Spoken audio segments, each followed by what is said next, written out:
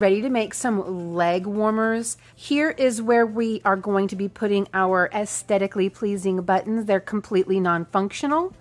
So let's get started on the pattern. What we're going to need is 2 hooks, a 4.5 millimeter hook that we will use for the majority of the pattern, and then a 4 millimeter hook that we will use for our calf cuff, just because we want this cuff to be a little bit tighter and a little bit more secure around our leg. And a 1 skein of Joann Fabrics Big Twist brand, less than 1 skein to make both. It is 380 yards, and they recommend a hook 5 millimeter, but any worsted weight yarn will work with this. Any worsted weight yarn will work with this. Okay, using our 4 millimeter hook, because we are starting with the calf cuff. This project will be worked from the calf down, and it doesn't have to be a short leg warmer like I made. That's just my personal taste and preference. You can make these as long as you want. Okay, we're going to slip stitch and chain 12. 1, 2, 3, 4, 5, 6, 7, 8, 9, 10, 11, and 12. Turn, and working in the back bumps only, we're going to single crochet in the second stitch, and in every, I said stitch, but back bump, in every back bump to the end. Chain 1 and turn.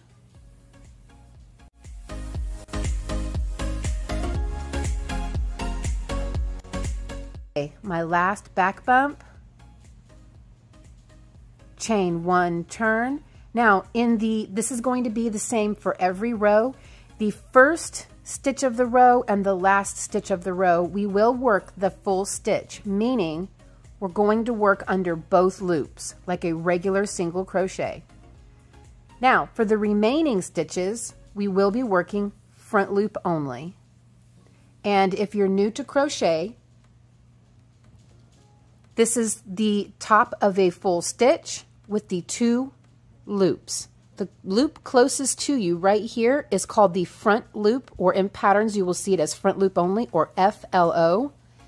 This one that's furthest away from you is called the back loop. Again, in patterns you will see it as back loop only, or BLO. With this, we are working through the loop furthest away from us, the back loop only.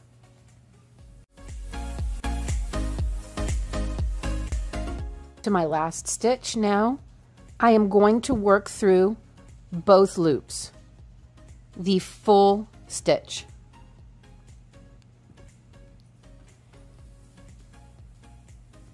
Just like that. And this is the repeat. You will chain 1, turn, work through the full stitch again, and then proceed to work through back loop only until you get to the last stitch, where you will once again work through both loops.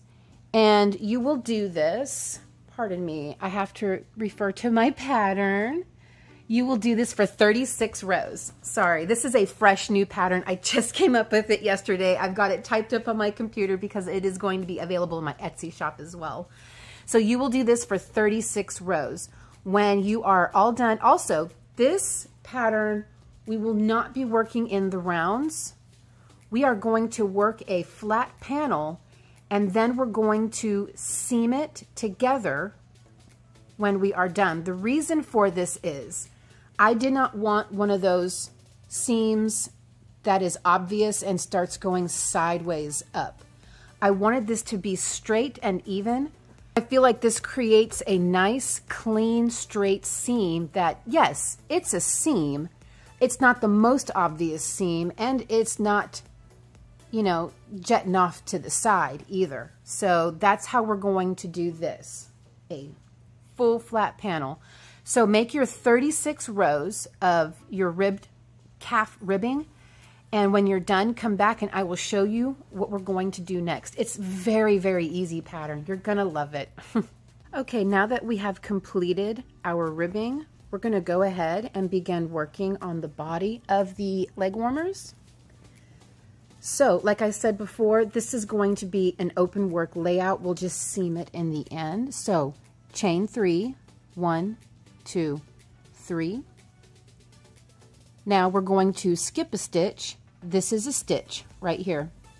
The great thing about working our ribs the way we did, our ribbing the way we did with the regular single crochet on both ends is just simply pulling it apart a little bit. You can see every single stitch that we would work into. This being the first one, this one right here being number 2, 3, 4. So pretty much everywhere there is an indent, at the end of that row is a stitch. Everywhere there is a groove facing out, at the end of that row there is a stitch, and they are clear and easy to see all along. So whenever I say skip a stitch, this is what I mean. We just worked the equivalent of our first double crochet. So as you can see, we've got this protruding ridge.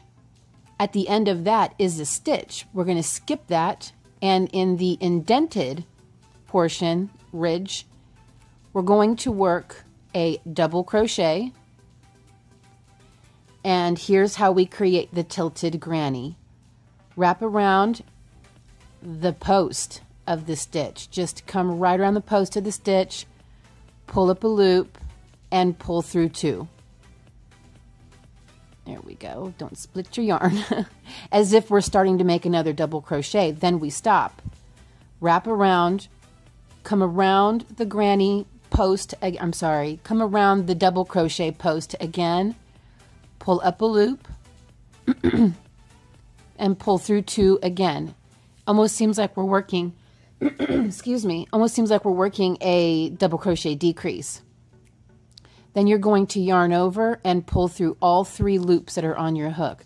And without chaining one, we're going to skip one. This ridge right here has our next stitch over. We're going to skip that, and into the indented ridge, we will work a double crochet.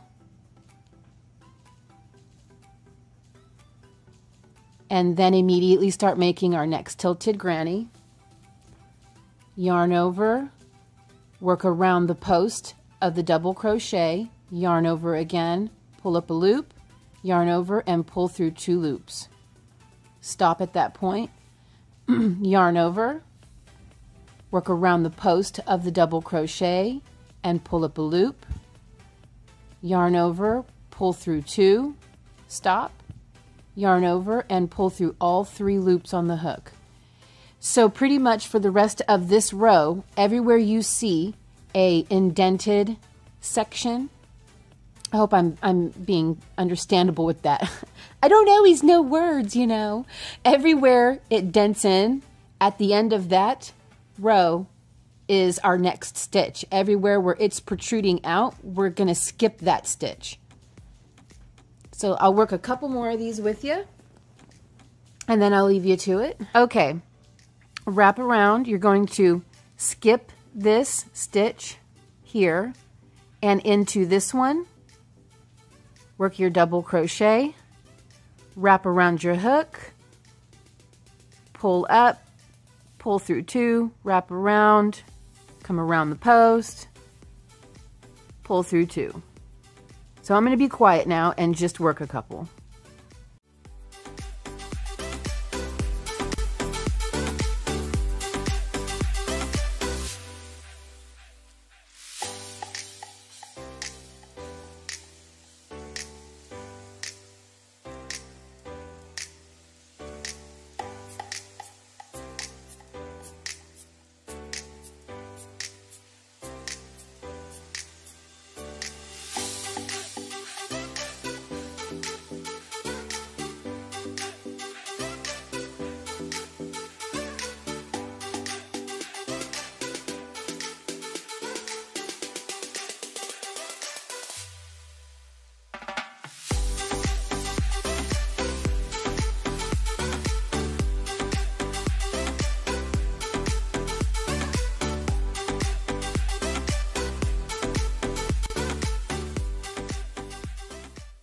Okay, go ahead and finish all the way to the end. Here we are coming up to the end of this row, and I've got one stitch left. It doesn't look like a stitch, it just looks like a little end knot. Trust me, it's a stitch. If you don't work it, your stitch count will be off. And so my last stitch will be the same as my first, a double crochet. Yeah, we get in there. There we go. Okay, now the rest of the pattern is just a repeat of this. We're going to repeat for 1, 2, 3, 4, 5, 6, 7, 8 rows total. Okay, let me get this next row started for you, and then this will be your 1 row repeat. You're going to chain 3 for your first double crochet. Now, ignoring this very first stitch, because this is our double crochet, you're going to skip this stitch and work in the next. And how that looks on the side is at the opposite end of the tilted granny stitch. So here and here and here, these are where you're going to work your tilted granny stitches. So you'll make your double crochet and then split your yarn every other stitch like I do. There we go. Then you're going to skip one, which is basically the one you skip is right in the center of this, right top center of the stitch. You're going to work what looks like the join, like where the 2 stitches hold hands. That's where we're going to work all of our stitches for all 8 rows. Please don't split. Thank you. It seems like every time I try to work that first one, it splits on me every other time. I just blame that on the yarn. It's good yarn, but it's a little bit splitty. All right. There we go. Okay, so this is your repeat for 8 rows. Come back whenever you're done with 8 rows, and I will show you how we're going to add the boot or ankle cuff. Okay, it's so super easy, so super easy. I'm going to jump on here real quick and show you how round 2 is going to end, because it's not going to end like it's not going to have a big space. In other words, sorry, words again, they're very hard for me. So you'll see that we essentially have 3 stitches at the end of the row, 2 over the tilted granny and then our turning chain. So go ahead and work your regular granny stitch. Well, tilted granny stitch, it's not a regular one, but work it as you regularly would. Don't split. I got a fly in my face. Stop. Sorry, it's just, I didn't even know it was in the house until I started filming, and all of a sudden it's like, hey, what you doing, buddy? What you doing? Right in my eyeballs. Anyway, I'm not editing that out. Then go ahead and work your double crochet for your turning chain. Okay, there we go. Chain 3, turn, and go ahead and just commence what we were normally doing. We see 2 stitches here because this one is already a used stitch for the double crochet here. So you're going to skip this one and start your next round of tilted granny stitches.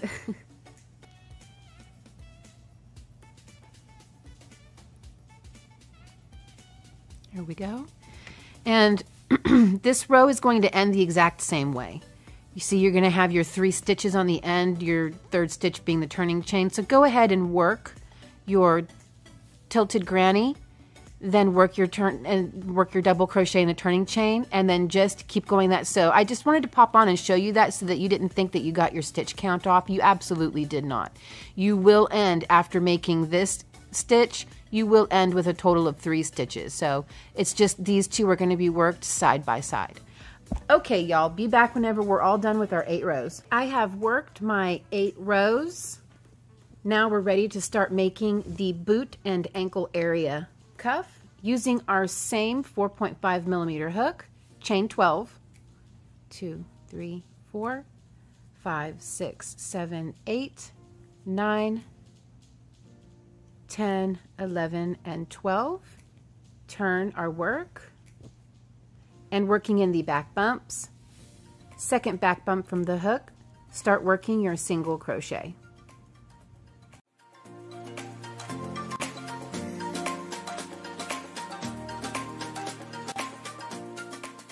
My last stitch, my last back bump. There we go.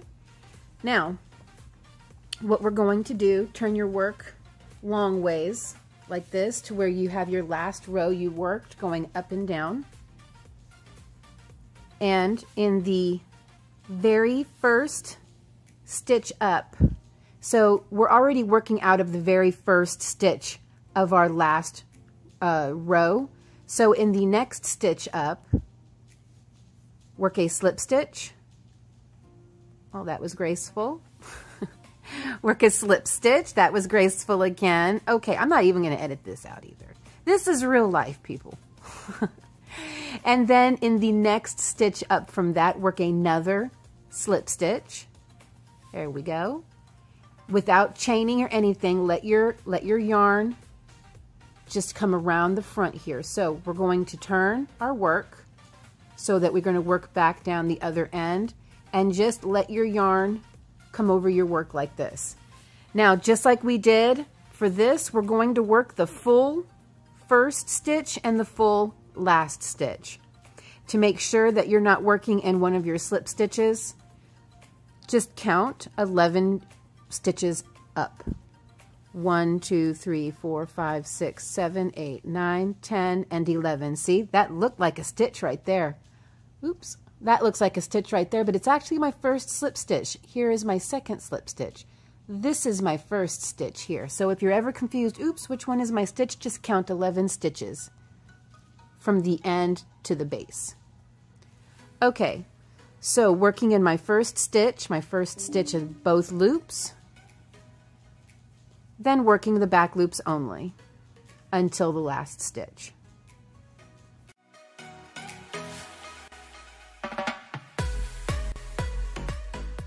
And up to my last stitch, and I'm going to work both loops just like we did before. Chain 1 and turn, and working through both loops again. This is going to be the repeat. Let me get a little slack on my yarn. Make sure that whenever you turn, it looks like an L. This is your working edge here. So then we just start working the back loops again.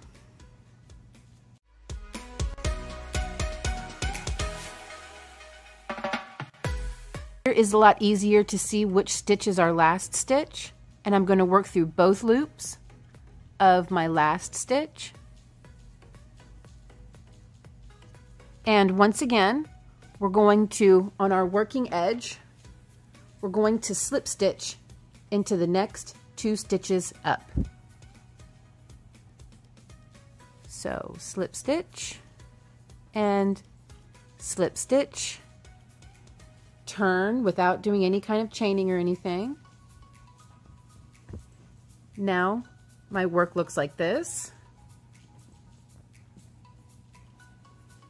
And starting in your first stitch, which I know my first stitch is right here. Oops, my first stitch is right here because the next 2 stitches from my hook are going to be my slip stitches. But it can be confusing whenever you're looking at your work like this. This legit looks like a stitch, but it's not. So, working in my first stitch, both loops, then I commence to doing my back loop only. This is the repeat all the way to the end. When you get to the end, I'll show you how we'll work that last stitch, that last ribbing round. Just about to finish up my last 2 rounds, I'm going to show you how we're going to do that. You will chain 1, work your first stitch, and then work the rest of the row as usual.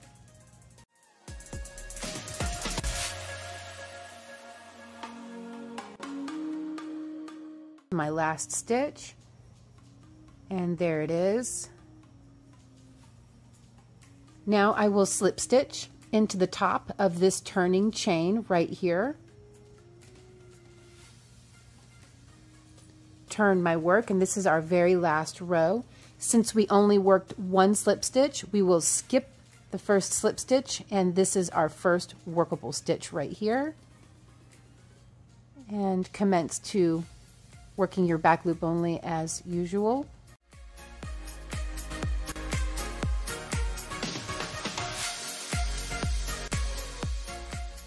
Last stitch. There we go. Okay, you will chain one and cut. Pull that on through. Leave a nice long tail for sewing. Grab your darning needle. Thread your needle. Okay. Now, bring your work together to form a tube. And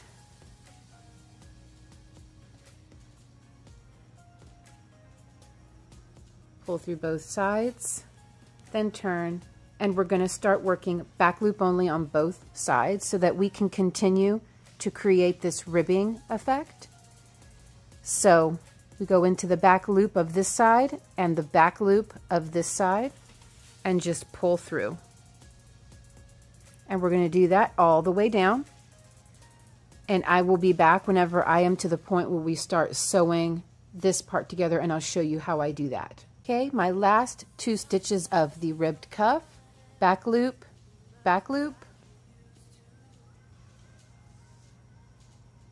whip stitch it, and then I'll show you the effect that creates and why it's important to get the back loop of this end and the back loop of this end. Oops, I didn't even show you that on camera. Here we go. Of their two loops, back loop of this end and back loop of this end. Pull through, and this is the effect it creates. Here we go. And so it keeps our seam consistent. All right. Now let's carry on with the body of the leg warmers. I just try to find two sections. No two sections are going to match like they match here. It's not going to match here. So just do your best to try to find something that matches good enough, like that. Oops. I'm going to probably have to cut another piece of yarn. Doesn't seem like mine is going to be long enough. Here we go. So I pull up to see where I just worked through and try to find a couple of stitches to work through next to it. There we go.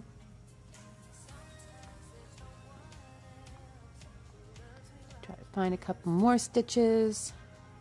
And that's it pretty much. And then whenever you get back down to here, where things start lining up stitch for stitch, you're just going to go through back loop and back loop once again until you're done. Then you can weave in your ends. And then you can sew on your buttons. Now they're non-functional, they're just for aesthetic, but you can sew on your buttons whatever colors you like, black or brown or tan, real pretty colors. And there you go, then it's done. All done, and you've got leg warmers. Where's my other one? Boom. I love them. I love them. Cannot wait till it gets cold enough to wear them.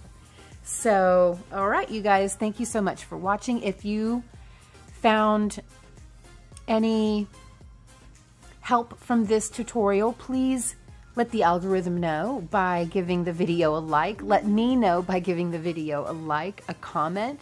If you want to see what I have coming up next and you can tolerate my verbal spaghetti, please subscribe because I've got a lot of future pattern ideas. I absolutely am obsessed with crochet. I am Miss Crochet. So please subscribe so you can see what I have coming up next and check out what I already have on my tutorial. Sorry, on my channel. Check out the tutorials I already have on my channel, I meant to say. There's some more of that verbal spaghetti for you. Okay, guys, love you so much, and I'll see you in the next one. Bye.